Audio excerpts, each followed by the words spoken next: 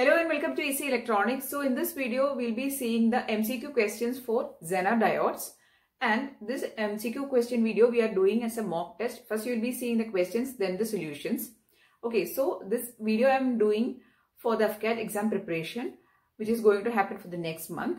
Okay, we'll be covering all the major topics or all important subjects, and we'll include the MCQ questions from all these areas.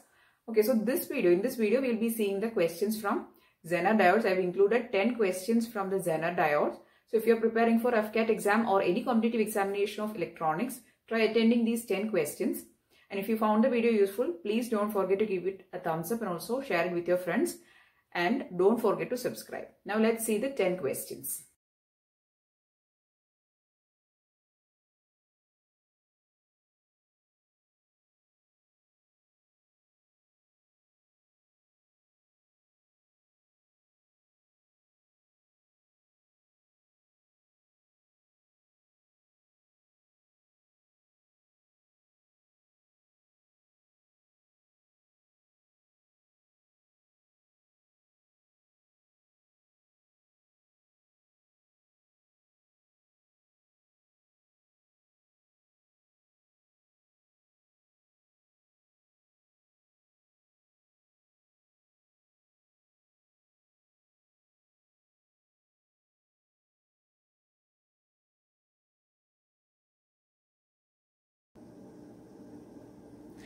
So this video is an MCQ video on Zener diodes. So you have already seen the 10 questions. Now we are going to see the solutions of the 10 questions. I've tried to include maximum more theory questions in this video because we have already done 2-3 videos on the Zener diode numericals. So if you are focusing on studying the numericals, please do watch that video. Okay, so here we'll be discussing more concepts. So the first question is, you'll be seeing the question on board. What is the level of doping in Zener diode? A. Lightly doped. B. Heavily doped. C. Moderately doped. D. No doping. So this question is asking about the level of doping of a Zener diode. So a Zener diode is heavily doped so that the breakdown voltage occur at the lower voltages. For lower applied voltages, in order to have breakdown, the Zener diode is actually heavily doped. Okay, so the correct answer is option B, which is heavily doped. So you should be knowing a Zener diode is a heavily doped diode. Okay. So why the heavy doping is to ensure that the breakdown is happening quickly. Then second question. The depletion region of a Zener diode is dash. So question is asking about the thickness of the depletion region. A. Thick. That is, the depletion region is thick. B. Normal. C. Very thin. D. Very thick. The correct answer is option C. Very thin. Okay. So, since this diode is mainly focusing on breaking down of the junction, the depletion region is actually very thin. The correct answer is option C. So, the Zener diode is fabricated by heavily doping of both the sides, that is both N and P sides of the junction, and this heavy doping results in an extremely thin depletion region. So the correct answer is C, very thin. Okay. Third question.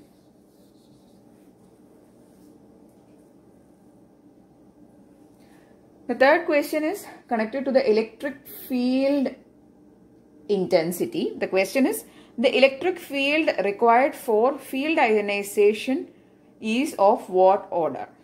Okay. So in a Zener diode, very high electric field is produced for even a very small voltage. Okay. So for even very small applied voltage or input voltage, there is a high electric field is produced. So this electric field is actually required for the field ionization, and its order is 10 raised to 6 volt per meter. The unit of electric field is volt per meter, right? So the electric field produced is of the order 10 raised to 6 volt per meter. That is mega. Okay. So the correct answer is option C. So just know that even if we apply very small voltages, a high electric field is actually produced for field ionization. Okay. So Correct answer is option C, 10 raised to 6 volt per meters. Moving on to the next question, which is the fourth question. The question is, a Zener diode when biased correctly, I'll read out the options. A, never overheats. B, has a constant voltage across it. C, act as a fixed resistance. D, has a constant current passing through it. Correct answer is has a constant voltage across it. Why? Because this property is making the Zener diode use as a voltage stabilizer. So the most common use of Zener diode is to produce a stable voltage or to use as a voltage regulator. And when this diode is biased properly, it will produce a constant voltage across it. Okay, so this is the stabilized voltage. Or in order to stabilize a circuit voltage, we actually use this Zener diode. Okay, so the correct answer is option B, has a constant voltage across it. B, has a constant voltage across it is the correct answer for the fourth question. The fifth question is,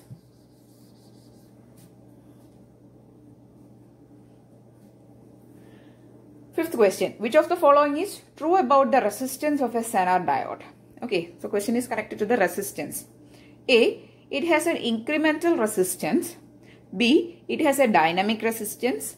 C, the value of the resistance is inverse of the slope of IV carrier of the Zener diode. D, all of the mentions. All the statements are correct. It has an incremental resistance. It has this resistance is dynamic in nature, and also the resistance is inverse of the IV carrier. Yes. So the correct answer is option D, all the mentioned. And also we have done a quick revision video on Zener diodes, in which we have explained about all the important concepts of Zener diodes. And in that video, towards the end also, I have included some MCQ type of questions. So if you want to have a quick revision of the concepts of Zener diode, please to watch that video. Okay, how the Zener diode is working, what is the forward bias condition, what is the reverse bias condition, how the voltage stabilization is done. All those things I have included in the quick revision video. Okay, so please do watch that video. Then, sixth question.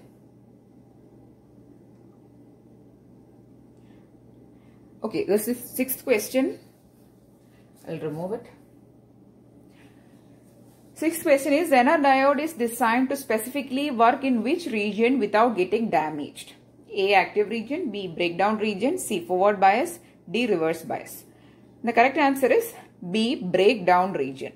So the other name of Zener diodes is breakdown diodes. Okay. So the Zener diode has a breakdown property, or it is working properly in the breakdown region. So the Zener diode is specifically designed to operate in the breakdown region without getting damaged. Because of its characteristics, it can be used as a constant voltage device also. That is a voltage regulating device also. Okay. So correct answer here is option B, which is breakdown region. So it will work properly in the breakdown region without getting damaged. Correct answer is option B. Seventh question is a numerical type of question. There is a circuit given. You can see the question on board. So the seventh question. What is the output voltage is the question. So what all things have been given? I'll draw the circuit for you. There is a resistance, which is a series resistance. There is a Zener diode, a load. The value of the load is 10K.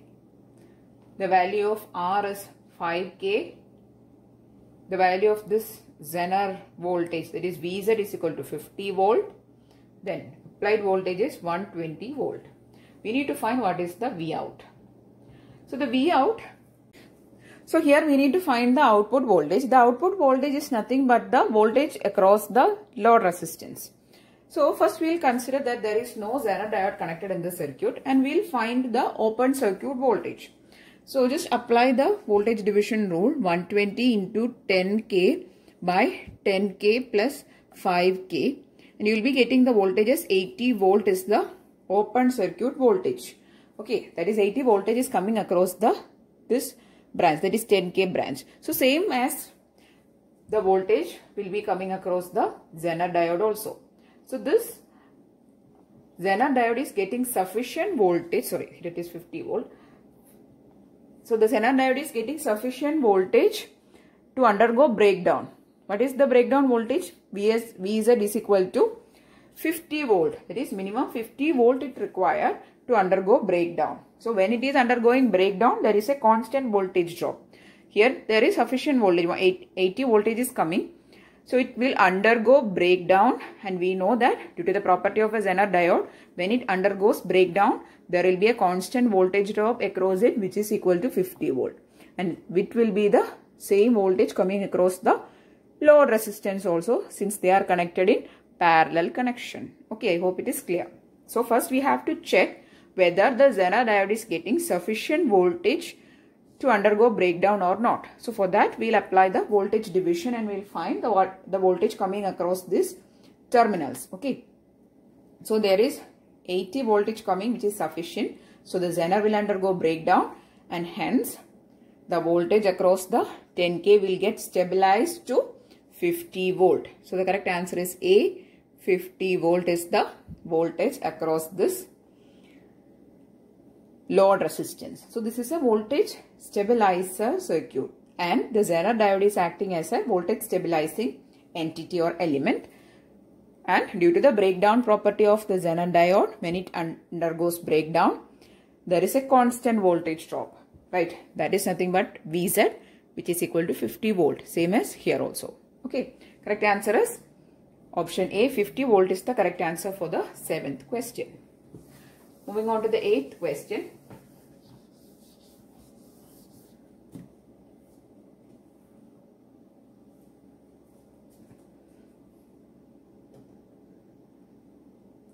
The 8th question is, which of the following is true about the temperature coefficient or TC of a Zener diode? A. For a Zener voltage less than 5 volt, TC is negative. B. For Zener voltage around 5 volt, TC can be made 0. C. For high voltages of Zener diode, TC is positive. D. All the mentioned. Okay. So for generally, Zener diode has positive temperature coefficient of resistance, whereas normal diodes have negative temperature coefficient. Okay. But here the statements given are for lesser voltages, TC is negative. Less voltages than 5 volt, TC is negative. And also for voltage around 5 volt, TC is 0. For higher voltages, TC is positive, and D, all the mentioned.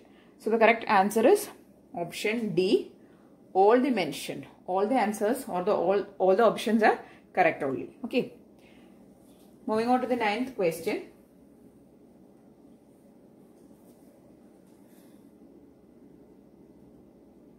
Ninth question is, Zener diode can be effectively used in voltage regulator. However, these days being replaced by more efficient dash. That is, generally we use Zener diodes as voltage regulators, but nowadays these Zener diodes are replaced by some other element. What is that? A. Operational amplifier. No, we cannot use operational amplifier for voltage regulating purpose generally. B. MOSFET. C. Integrated circuits. D. None of the mentioned. Correct answer is option C.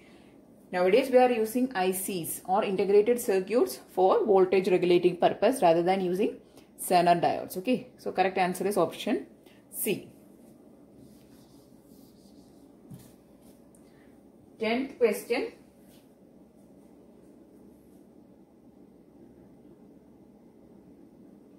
The question is, a 9.1 volt Zener diode exhibits its nominal voltage to a test current of 28 milliampere. At this current, the incremental resistance is specified as 5 ohm. Find VZ0 of the Zener model. So what all things are being given? The test current is given. Test current is given 28 milliamperes. Then VZ is given 9.1 volt. Then R value is given, which is 5 ohm, which is a incremental resistance. Okay. We need to find VZ0.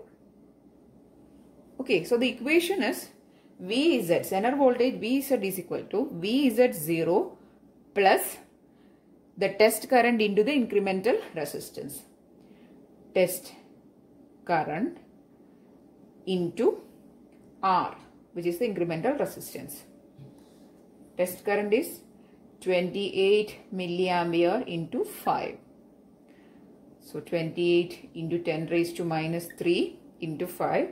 And here we also know VZ, which is 9.1. So while solving, you'll get VZ0 equal to 8.96 volt. So the Zener diode, this is actually a Zener diode model. We are going to apply some test current with some incremental resistance, and the Zener voltage will vary according to this values. But first we need to find the initial Zener voltage, and which will get actually affected or which will get modified to produce the final VZ, right? So we need to find actually that value VZ0, that is 8.96, and this will get increased due to the test current and the incremental resistance combination. So this is actually a Zener model circuitry. Okay, so you'll be getting VZ0 as 8.96 volt. So that is the question. Correct answer is option A. Okay, so these are the 10 questions which I have included in this video, and I have tried to include maximum theory questions. Only 2 or 3 numerical questions I have included, because I have done 2-3 other videos only with Zener numericals. Okay, so please do watch the video if you want to have a more thorough revision on the numericals, or only numericals if you want to focus. Please do watch that video. Okay. So I'm really hoping that you found these questions useful. If yes, please don't forget to give it the thumbs up and also share it with your friends. And if you want more videos, please do subscribe to the channel. Thanks for watching and keep on watching.